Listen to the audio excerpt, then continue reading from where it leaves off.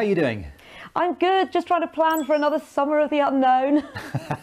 Yep, another one of those is on its way, isn't it? Summer is going to be different for everyone once again this year, and that includes the many Muslims who would normally be about to undertake Hajj.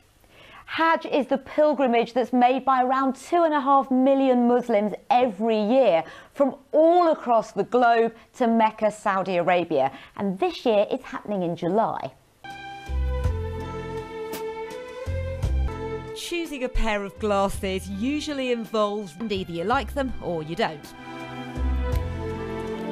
But the way we choose our glasses in future could be set to change. It's time for personalised 3D printed frames. 3D printed glasses, they come in a variety of colours too. Now the idea is that you choose the style that you think will suit you best. No.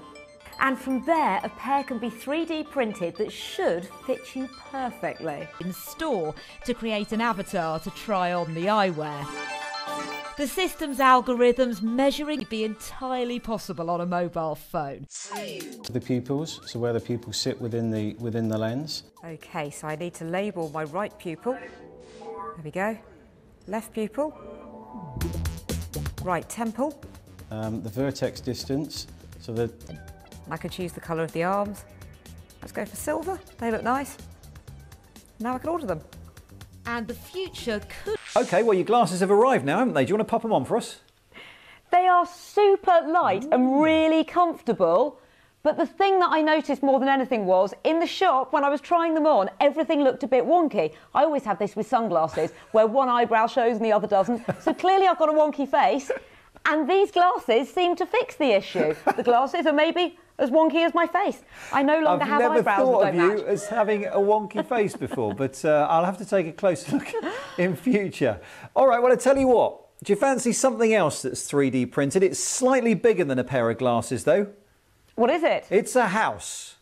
In California, you'll be unsurprised to hear, 3D printed houses are a thing.